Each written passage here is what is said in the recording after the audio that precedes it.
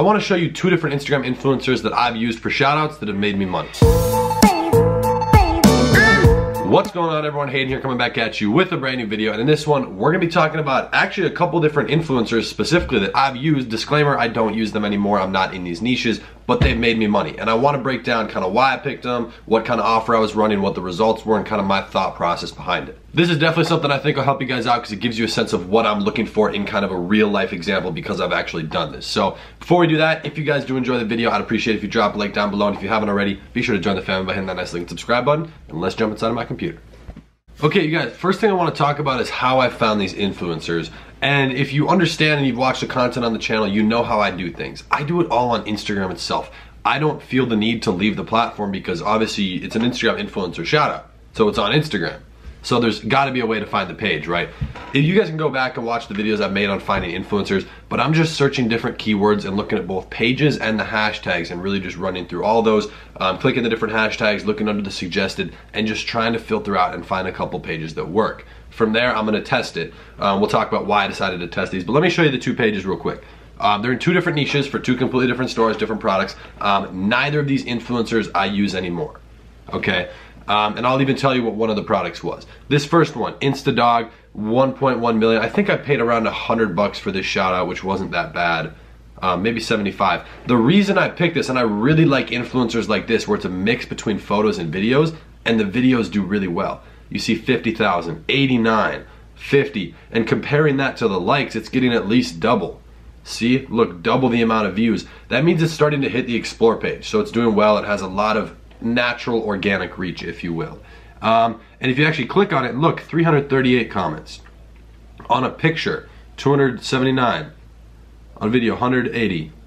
Look at all, 632. So it has a lot of organic engagement, and that's a good thing. And you definitely do want to go through and look at the comments to see what type of comments. Obviously make sure it's not engagement groups, but there's no way there's going to be 600 comments, 400 comments that are engagement groups. So it has a lot of organic reach.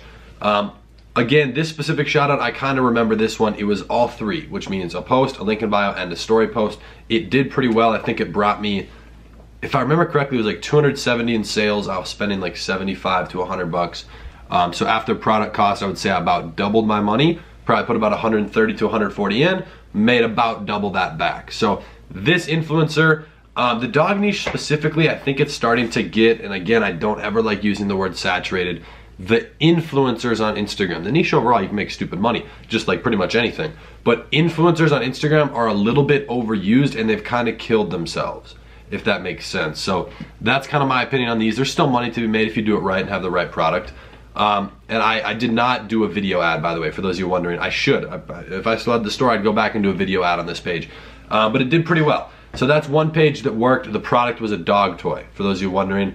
And I believe I've also tested multiple, I don't know if it was on this page, but in the dog niche, stuff like dog necklaces, different types of products that relate. Because in a niche like this where it's pets, there's 2 different routes you can go.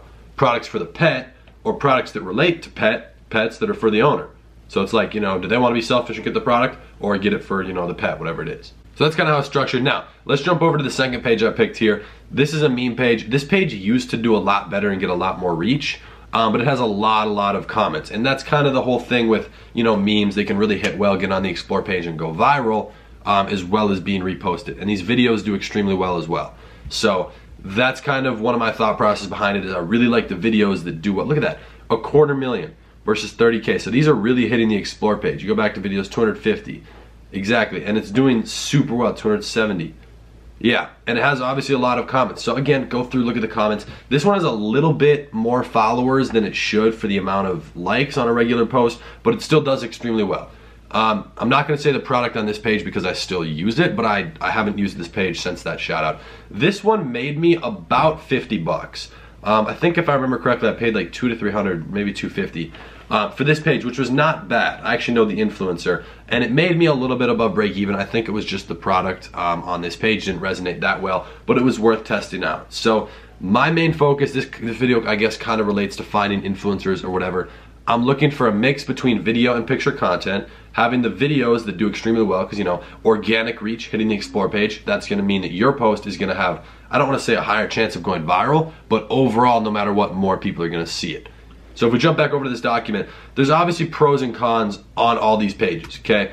Cons on the dog page, a lot of people are starting to do this stuff on the dog pages, but they really, I've seen this, I still watch these pages, they really suck at shoutouts and it looks extremely bad, which kills the page. On top of that, in the dog niche, there's not really even that many influencers that are, you know, good, do well. I think there's probably like 10, maybe 15 pages that are, you know, at least worth testing out. And then the pros, obviously, for this one, they got a lot of reach. Their videos still, you know, get good engagement. They hit the explore page a little bit, you know, comments, so it does okay. You have the potential if it's a good offer. You know, good offer, you gotta hit it at the right time with the right ad, you know, video, picture, and you have to get it on the explore page. Whereas this page over here, it does well because naturally people have their eyes on this content. This is the type of stuff that encompasses social media, the classic meme. You know, everybody's always watching this stuff and looking at it, so gets a lot of eyeballs. That's the thing, but it's not necessarily niche specific. So that's kind of what that overall niche of meme pages. Yeah, you can make money with certain products, but you have to test to figure out what product will actually do well, because unlike the dog niche, you can't have a meme store. I don't know, I guess you could, but like, you know, what product really relates to that. So you have to kind of figure that out. And in my opinion, a meme page is a little bit more risky, but when it works, it works. It can work really, really well. So, I mean, you could spend $300 and make $2,000 back. I've seen that happen. That's happened to me, roughly. And so it's really interesting to see that. These pages did well. You know, they did okay. The meme one could have done a little better. Again, I think that was just my offer. But the offer, just so that you guys know, like I want to explain, because I said it didn't work too well. I was not doing a free plus shipping on the dog page, which is actually something that, you know, I obviously advise. If you're doing something on Instagram, it should be free plus shipping if you have the margin. However, you need to test between the two. I think I mentioned this in a video yesterday or the day before. Test between the two. If something works for a free plus shipping, which in this case the offer did on a different page, I went onto this page and I tried it where it was, instead of, you know, free product, $10 shipping, I flipped it. $10 product, free shipping. So still worked pretty well. That's why we test, you know, we want to see, and then from there, you know, I'll raise the price to 12, 15, and see at what point people start to drop off and not buy it anymore. For the meme page, it was a free plus shipping. My product cost is like $2, selling it for $9.99 shipping, and you know, again, it did decent, nothing crazy.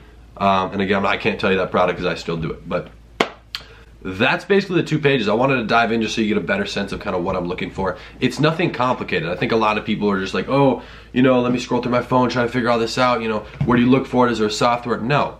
It just comes down to research and then testing. I identified these pages that I thought would work well. They look good. It's a calculated risk. I understood the offer. The products had worked on other pages, smaller pages, because obviously both of those were over 1 million followers. And so once you're at that point where it's starting to work on smaller pages, right, you're making some money, you can test different offers, test other pages, test bigger pages to bring back a bigger return. But those were two pages. I hope that that brought you guys some value, kind of gave you a sense of what I look for and kind of how I structured things. If you want to see more content on Instagram specifically, be sure to drop it in the comments down below and let me know what you want to see. If you enjoyed the video, I'd appreciate it if you drop a like down below, and if you haven't already, you already know, be sure to join the family by hitting that nice link and subscribe button. I appreciate you all showing love and support on every single video, and I'll be back tomorrow with the next one. Peace.